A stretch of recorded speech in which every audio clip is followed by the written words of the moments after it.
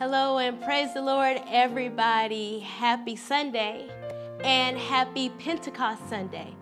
This is the day that we celebrate the outpouring of the Holy Spirit onto the church. Can I get an amen? Before we start, let's just open in a word of prayer. Will you just take a moment, just wherever you are, just to stop and get centered and really posture yourself to hear this word from God and to receive everything that God has for us today, all right? So let's go ahead and pray. Lord, we thank you. We thank you. We give you all praise. We give you all glory. Lord, if we haven't taken a minute in our week, we just want to take a minute and just worship you. Just want to adore you. Just want to sit at your feet on today. We thank you for the Way Christian Center. We thank you for an opportunity to fellowship together, even if it's online. God, we pray that you would do a work, God, in our hearts and in our minds. Not only in us, God, in our communities, God, the gun violence. Lord, we're lifting up our brothers and sisters in Palestine. There's so much going on in this world, and that's why we need your Holy Spirit like never before. So, God, do something special in our hearts today. We love you, and we thank you in Jesus' name. Amen and thank God. We're so glad to have you worshiping with us virtually once again, and we're just so excited for this word. We are talking today about, this is our topic today, a personal Pentecost, all right? A personal Pentecost. That is our subject on today. But I have a complaint. Y'all who know me, those who have heard me speak before, I have a complaint. I would like to file a formal complaint with whoever runs the holiday review board, whoever is in charge of holidays. I have a complaint. I'm going to write a strongly worded email because I feel like Pentecost gets gypped. That's right. There's no big celebration for Pentecost. I don't know what happened to Pentecost. It's the most amazing holiday, and we do like nothing for it. Like, okay, we do Christmas. Christmas is the thing. We get gifts, and we celebrate Jesus's birth. And then Easter, all the things. We dress up. Jesus is risen. We get chocolate and jelly beans. That's the thing. But what happened to Pentecost? Like, where is the thing? This should be the greatest celebration. Like, it completes the trilogy. Christmas, Easter, Pentecost. It's like the best sequels ever. It's like the after party. Everybody loves a great after party. This is the day we celebrate the birthday of the church. So in the chats, can you just put happy birthday, church, or put some emojis, party emojis, a hat emoji, the little guy blowing the horn, something. We need to celebrate Pentecost. We do Pentecost shady. And I think it's time to give Pentecost its just dues. Can I get an amen? Are y'all with me? This should be a turn-up day. I don't know why it's not. I'm writing my letter. So when you first hear the word Pentecost, really, what comes to mind?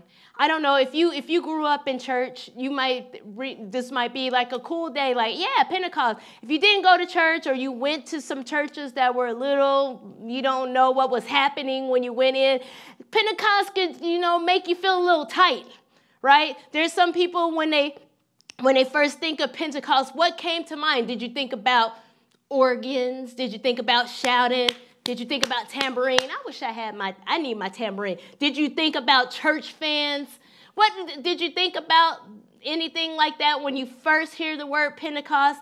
Some people, like I said, get a little uptight when you first hear the word Pentecost, because if you're more of the intellectual or cerebral type, you kind of equate Pentecost maybe with emotionalism, maybe with a feeling of goosebumps or sensation, or something takes over you and strange things happen. And if you're kind of a chill person, that's just not your vibe. Like, yeah, no, Maybe that's why Pentecost is not getting this just dues.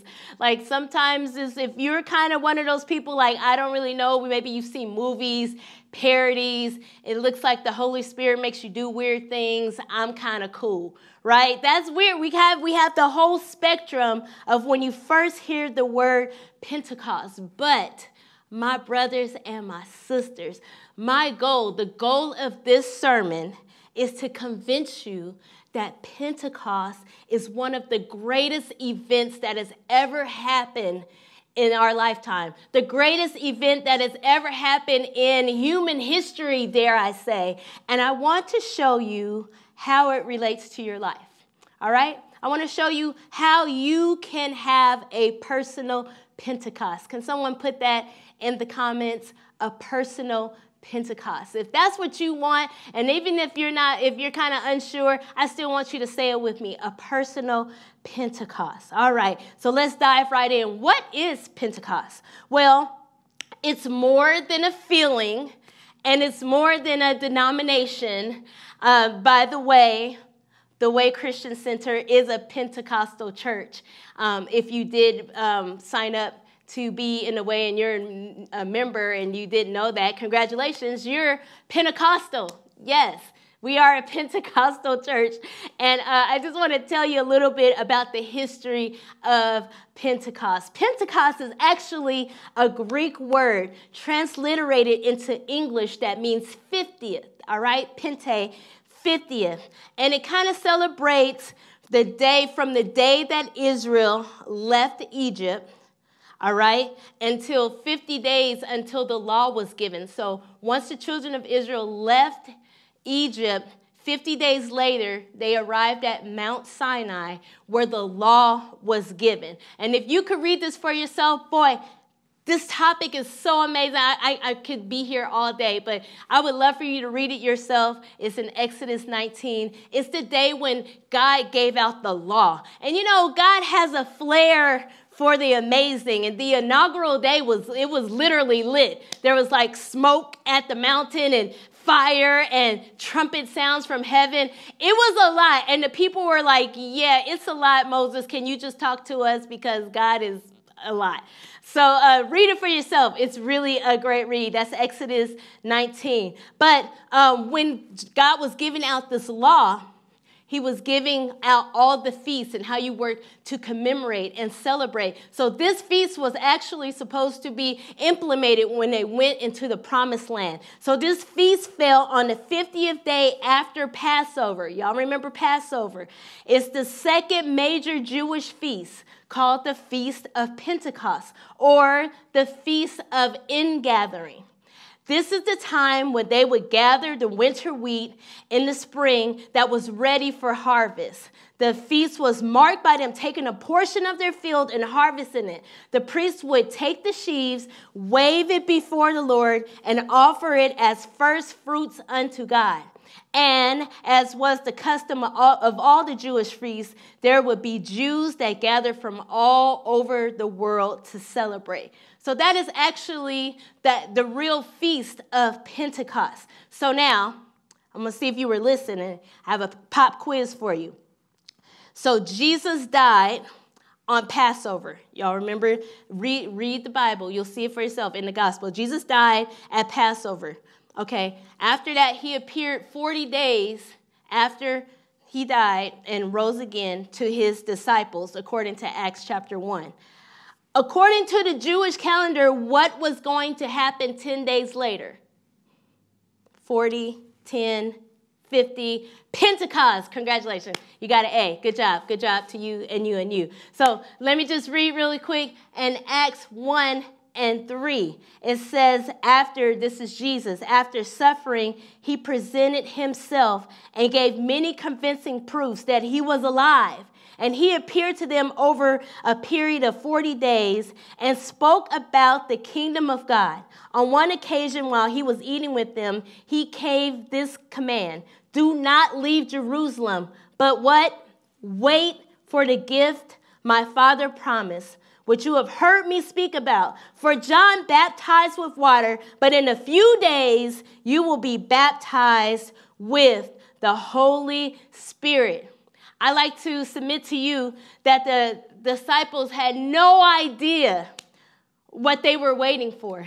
Jesus was like, hey, before you go out and do it, I need you just to wait. I need you to wait on a gift. Wait on a promise. They had no idea even what to expect. Have you ever had to wait for a gift? Do you remember when you were little and maybe your parents or someone you love promised you something? You're going to get X, Y, and Z, and you just have to wait on it. Do you remember the anticipation? How do you wait? Are you a person that waits well, or are you anxious? Are you asking a lot of questions? Are you just wanting to know all the things? Do you need to be in control? It's important how you wait. And I so appreciate Minister Adrian's message last week to stay in the conversation while you're waiting. So the apostles and the disciples were actually maintaining a posture of expectation. In Acts 1:14, it says that they joined together constantly in prayer. For that period of 10 days after Jesus ascended into heaven, no other instructions were given but just to wait. It matters how you wait. This is a whole nother sermon, but I love the way they waited. They waited in a posture of prayer. How are you waiting on the promises of God? All right, that's a whole nother subject, but let's read what happened. Let's read what happened in Acts 2. Y'all following with me? All right, Acts 2. It says, when the day of Pentecost arrived, they were all together in one place, and suddenly there came from heaven a sound like a rushing mighty wind, and it filled the entire house where they were sitting, and divided tongues as of fire appeared to them and rested on each one of them. And they were all filled with the Holy Spirit and began to speak in other tongues as the Spirit gave them utterance. What happened next was unprecedented. I like to call it was the original Earth, Wind, and Fire. Now, I'm not talking about the band from 1970 that I love so much. And by the way, I know every word of every Earth, Wind, and Fire song, but that's not the point right now. I'm talking about the original Earth, Wind, and Fire, when heaven came to earth and there was wind and there was fire. Amen. This is what happened. Let's walk through what happened on one of the greatest days of history, on the birthday of the church, on the day that the church was born. As you can tell, I'm excited. I could talk about this all day, but we're not going to be here all day. It says in verse 1 that it was suddenly. It says suddenly. Okay, so if this is the inaugural day of the church, and this is the church's birthday, it's a surprise party. It's a suddenly. God came with a suddenly. And I love this about the Holy Ghost, because there was no striving. They didn't have to work up emotions. All they did was be obedient and just wait and pray and have a heart of expected. Like Jesus said, He's going to give us a gift. We waiting on our gift. All right? There was no working. There was no begging. There was no strife. I really want you to let that sink in when it comes to your relationship with the Holy Ghost. You don't have to beg. You don't have to ask or strive or really work yourself up into a frenzy for Jesus to come into the room. Whatever God's going to do, God does it suddenly. I love that so much. It says, suddenly there came from heaven a sound like a mighty rushing wind. In other translations, it says like a violent wind or a rushing mighty windstorm. Now, this is very perplexing to me. Follow along with me, because if you read here, it's not actually a real windstorm.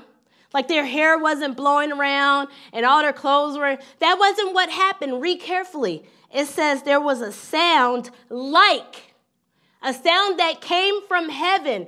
First of all, It came from heaven. It wasn't manufactured. There wasn't a soundtrack. There were some things that man cannot produce that only God can do. This sound came from heaven, reminiscent of Exodus 19, when there was a sound of trumpet, a blast, a strong blast that came from heaven. This is so amazing to me. The sound of a rushing, mighty, violent wind. I don't know if you've ever been in a windstorm or a hurricane. Once you hear a sound like that, you'll never forget it. And I'm wondering, was this sound perhaps reminiscent to the disciples? You know, on several occasions, they got caught on a boat somewhere in the middle of a storm. And I love in Mark, the account in Mark when Jesus walked on water, they were actually in a windstorm. It was the storm that they were resisting and they were paddling. They were coming up against wind. I'm wondering if this sound was familiar to the disciples. Do they remember? Was this Jesus being like, hey, y'all remember that time? There was a windstorm, a sound of wind, and we know what happens every time Jesus appears in a storm. He speaks peace to it. I wonder if this was reminiscent of them. There was a rushing sound. It arrested their attention. It directed their minds to the phenomenon that was so unusual and so unaccounted for. Where is the sound coming from? It's coming from heaven. And I love it was a wind. It is reminiscent of back in Genesis of creation when God breathed the breath of life. It's the ruach of God, the very breath of life that came into Adam. And God breathed and it became a living being. This is God's inaugural time when God is breathing life into a church. He breathes life into it with the ruach, with the wind of God, and it comes to life. This is why we celebrate Pentecost. This is the day the church came to life. Can I get an amen? So there was a sound from heaven, a wind. And then something else even more perplexing happens. There was fire. And it says there were divided tongues of fire. So I'm imagining that it starts off as one flame and it just begins to divide and rest upon each one of them. This always perplexes me because how can fire and wind exist in the same place?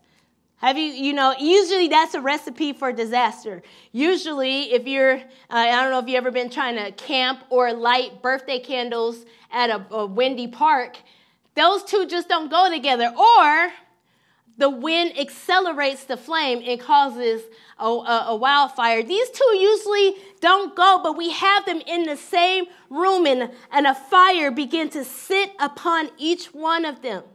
Just imagine that. Each flame sat upon each one. It says in some translations that it rested upon each one of them. How many want the Holy Spirit to rest on them? Just to sit, just to make the Holy Spirit, make yourself comfortable. Sit down on me. I want the Holy Ghost to sit on me, just like it happened. So these divided flames begin to sit in each one of them. And this is so amazing to me because instead of the fire resting like at Mount Sinai on the mountain, God chose to rest upon each of the disciples, which is amazing because fire always represents cleansing, always represents the presence of God, always represents God being among us, the fire of God. Someone say the fire of God. All right, so we have a sound from heaven. We have fire. And then something amazing happens in the verse. It says, they were all filled. They were all filled with the Holy Spirit and began to speak. They were all filled. I want to just stop right there. They were all filled because this is where the shout comes in. Are y'all ready for the shout? They were all filled. Now, previously in the Old Testament, the Holy Spirit would make lots of appearances in the Old Testament. But each time the Holy Spirit appeared, it would just rest. The Holy Spirit would just rest upon someone and they would be activated for a service or a miracle or something amazing, and then the Holy Spirit would lift. So in the Old Testament, the Holy Spirit would just rest on someone for service, for action, for miracles, for like Samson, doing the walls. Something amazing would happen, miracles would happen, but the key was when it was over, the Holy Spirit would leave. The Holy Spirit would come off of them. So here we have, for the first time in human history, by the blood of Jesus, the Holy Spirit will now, in an unprecedented move, will never leave, but would fill an individual, not only just resting, not only just sitting, but for the first time ever, the Holy Spirit will dwell, will stay, will live, will fill a person who believed in Jesus and through the blood of Jesus and now have access to the Father. It was amazing. This has never happened in the history of mankind. This is what God has always wanted. This is why the temple was built. This is why God needed an answer. How can I dwell with men? How can I still be with them even though they're sinful? This is where Jesus comes in and takes our place. By the blood of Jesus, we are now have access to God. And for the first time in human history, the Holy Spirit fills individuals. Never to lift, never to leave, but to stay. I think that is amazing. Can someone just say hallelujah? This is why I don't understand why this is not a bigger day. We need to do something. This should be a whole, I'm going to leave that alone. All right. So the last thing I'm going to say on this verse, we could spend the whole time right on this verse. There was a suddenly, there was wind, a sound of wind. There was fire. They were filled. And then they begin to speak. They begin to speak. This is so important. Acts 2 and 5. Let's take a look at it. It says, now, this is right after the Holy Spirit fell. Now there were dwelling in Jerusalem Jews, devout men from every nation under heaven. And at this sound, they heard the sound. The multitude came together and were bewildered because each one of them was hearing them speak in his own language. And they were amazed and astonished, saying, are not all these who are speaking Galileans? How is it that we hear each of us in his own native language? And then it goes to give all the regions that were represented. Check it because there's a lot of regions from Africa in that list. You can read that on your own time. It says, we hear them telling in our own tongues the mighty works of God. And all were amazed and perplexed, saying to one another, what does this mean? This is so amazing because they were filled, but they weren't filled just to get goosebumps. They weren't filled just to be like, woo, that was fun. Woo, man, Holy Spirit is amazing. Like, oh, let's just all get together, just all of us, and like do this again, and it just stays in this room, in these four walls. That's not the purpose for them to be filled. The Holy Spirit gave them power to do something that was impossible. It was impossible for these Galileans. And this is why they even mentioned it, like, aren't these the Galileans? These are people who are uneducated from like the country. Like if Jerusalem was the city, Galilee was the country. Backwards people, working class people, people who were fishermen and stonemasons. Like this is just a regular blue collar people. How do they know these languages? When did they go to school? How did they, it was amazing. People were like, how do they know my language? I know where they from down the street, and they haven't even traveled to where I'm from. And this is why this is so amazing, because Jesus had told these same people, hey, I want you to go and preach the gospel to every nation. And I know they were probably like, okay, cool. We're going to preach the gospel to every nation. I only know one language. This is how Jesus solved that problem. He said, I'm going to empower you to speak in a way where people can hear the mighty works of God in their own language. This is a miracle because they weren't filled just for filling's sake. They were filled for somebody else. They were given a gift for somebody else. So this is my question. Who around you need to hear the gospel in the way that they can understand? Who around you needs to hear about the mighty works of God in the way that they can understand? What love language are we speaking to people? Are we speaking the universal language of love towards people? Are our lives declaring the mighty works of God so that anybody could see it, anybody can hear it, anybody can understand it? This is what the Holy Spirit empowers us to do. Now, as I close, my friends, this is where our title comes in. This is where a personal Pentecost comes in. This is almost like Christmas. This is the birthday party where you get the gift. I don't know how that happened at Christmas because we're supposed to celebrate Jesus and then we all get gifts, whatever. This is the nice friend that you go to and they have a party and they give out gifts for people. Like this is that. This is the party where you get a gift. What is the gift? Acts 2:37. This is after when Peter is trying to explain to the group what had just happened. Peter says in verse 2:37, now, when they heard this, they were cut to the heart and said to Peter and the rest of the apostles, brothers, what shall we do? And Peter said to them, repent and be baptized, every one of you, in the name of Jesus Christ, for the forgiveness of your sins, and you will receive the gift of the Holy Spirit. Who is this gift for? For the promise is for you and for your children and for all those who are far off, everyone whom the Lord our God calls to himself. Who is this gift for? This gift is for everyone. Now, you know, it's a common practice. Wait. This gift is for everyone. One more verse. Acts 2:17 and 18. It says in the last days, this comes from the book of Joel too.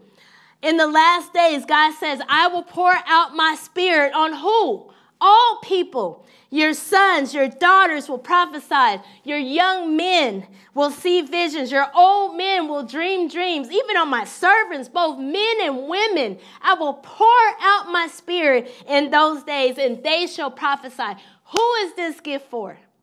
Who is available for everyone? And I love that they add, especially for those who are far off, especially those who don't go to church, especially for those who never thought that this would be for them. This is who this was for. Now, it is our custom, our Western custom, if you go to a party, that you should bring a gift, right? And if you were to receive a gift, it would be so rude to not open the gift. It's like unheard of. If someone like, oh, I got you this amazing gift. I picked it out by hand and I just can't wait for you to open it. And then they check in on you like 2 weeks later, like, oh my gosh, did you open the gift? It would be unheard of and rude to be like, the gift, I didn't get around to it. I'm going to get to it. I'll open it. That would be like, what? I handpicked this for you. Like, this is how I feel the Holy Spirit feels about us. The Holy Spirit gives us this gift. It's a gift. You literally, all you have to do is receive it, and we leave it unwrapped. Have you unwrapped the gift of the Holy Spirit in your life? Do you have a gift that is still unwrapped under the tree? Do you remember that? That was devastating as a kid. We left no gifts unwrapped. There is no way that 3 weeks from then you're like, oh, by the way, there's a gift. No.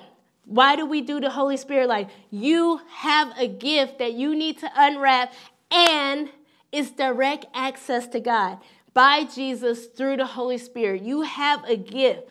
We now, each one of us, can have our own perpetual Pentecost. We can have is not just a museum experience. It's not something that you read about that happened thousands of years ago. It's an experience that you can have every day. Every day God has given you access to him through the Holy Spirit. How do we access it? How do we get this? How do we experience a personal Pentecost every day? First of all, let God breathe on you. Let God breathe on your dreams. Let God breathe on your heart, your mind, your spirit. Let the Ruach of God fill your heart and your mind. I love this because even wind, if you think about it, people use those power mowers, and wind kind of gets things out the way and blows things out the way that shouldn't be. No, everyone loves a fresh breeze, a fresh air. Do you need refreshing in your life? Will you just believe God for the wind to come into your life? And secondly, let the fire of God rest on you. Our God is an all-consuming fire. That means once you come to God, like, it's all in. God is all in. Will you be all in with God? Will you let God's fire cleanse you? When you're purifying something, fire brings things to the surface that doesn't need to be there. Fire cleanses you. Fire takes away everything that's not supposed to be there. Will you let the fire of God rest on you? Now, sometimes we ask us, yes, fire fall, but then things get a little hot in our lives, and we're like, God, take the fire off. But will you be willing to let the fire of God purify your heart, your mind, your emotions, your motives? Come on, let's ask God for the wind. Ask God for the fire. And then thirdly, let God fill you continually. It's a perpetual Pentecost. It's for you. Now, this is not a one and done thing. Like, I said it one time, I asked one time, and I'm good for life. No, this is just like you have that pitcher of water in your refrigerator, and every time you're thirsty, you pour it in, and you take a drink. It's a perpetual feeling. God wants to fill you not once, but many times. This is an experience that you can have over and over again. This is something that's just not in the archives of history, but something that you can do and experience every day, a personal Pentecost. Now, I want you to notice one thing as I close. I know, I think this is my second closing. But as I close, I want you to notice one thing about this account. Nothing about this account was silent. None of this just happened in their minds. Like, Holy Spirit, yes. None of that just happened in our mind.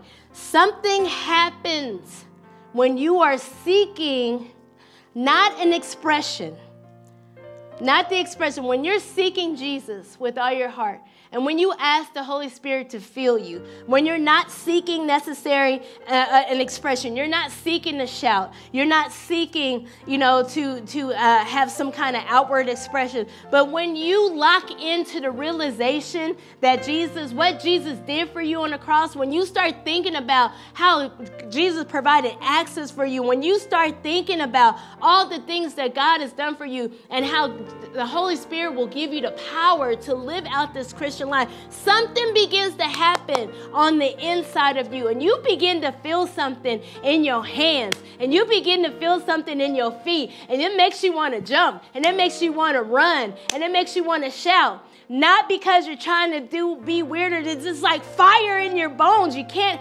help it. There's something tangible that happens in the spirit because the spirit world is real. This is something that our ancestors knew. Our ancestors were tapped in to the spirit world. They knew that there was more than what we can see. There's more in the spirit realm than what we can see. And they learned how to tap into it through music, through dancing, through shouting, through speaking in a heavenly tongue. Like, all these things are so real, and I want to invite you to open yourself up, not to sensationalism, but just the thought of everything that Jesus has done for you. There's something tangible. There's something that you can feel because the Holy Spirit is real that will just make you be expressive, not for expressive sake, not for emotionalism's sake, but you just can't contain in your mortal body what the Spirit is doing for you on the inside. So can we just take a moment? This is Pentecost. This is the day that we celebrate the outpouring of the Holy Spirit. Can we take a moment just to worship?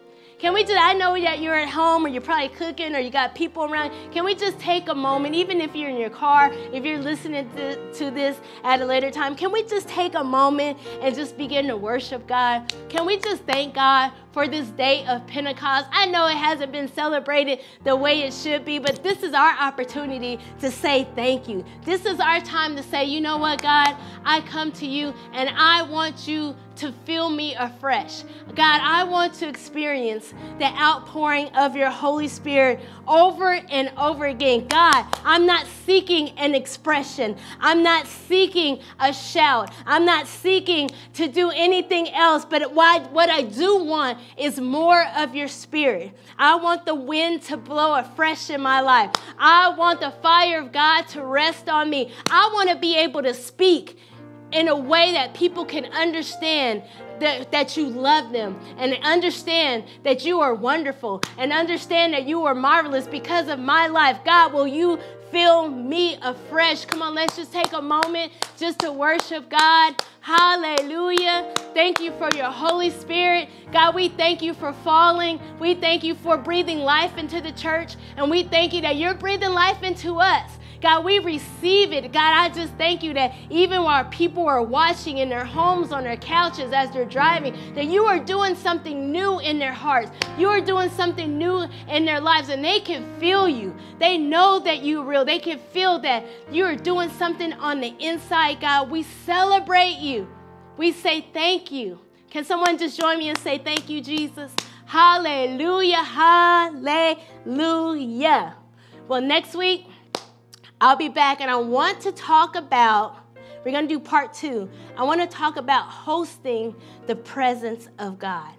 Hosting the presence of God. What does that mean? Even though we're not able to gather the way we want as a community, I think there's a lesson that this pandemic is teaching us, and that's something that we should tap into, is how to host the presence of God wherever you are. Join me next week. I'll be so glad to lock in with you, and remember to experience the Holy Spirit every day with your own personal Pentecost. Thank you for joining us today. God bless you.